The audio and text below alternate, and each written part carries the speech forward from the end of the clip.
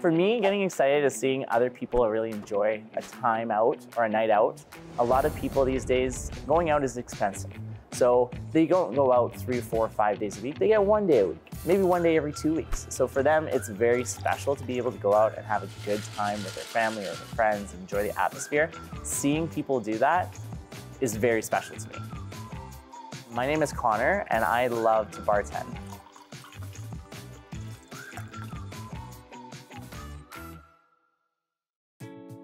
You're kind of like a local celebrity.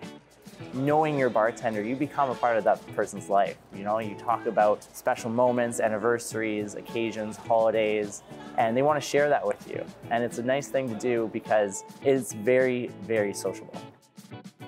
In the early years, I wanted to pursue bartending because I am a very social guy, and it was kind of like an avenue to get out there and meet people.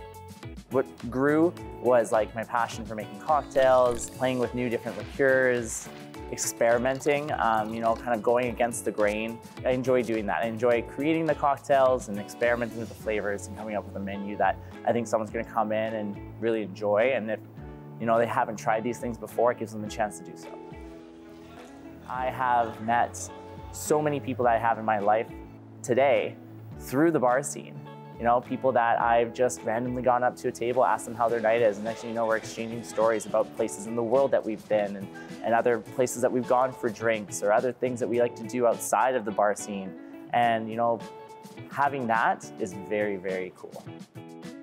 Wow, so my favorite drink to make changes quite regularly. I would have to say right now, it's a mix-up. It's torn between a mezcal Negroni, which is made with one of my favorite liqueurs, mezcal.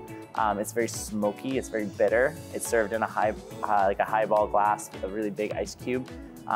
It's a slow, easy sipping drink. Another one I'm a really big fan of is called an Old Cuban. So an Old Cuban is something I stumbled across recently. It's been around for a while. Picture a mojito made with Angostura bitters and then topped with Prosecco. So it's kind of like a bubbly mojito.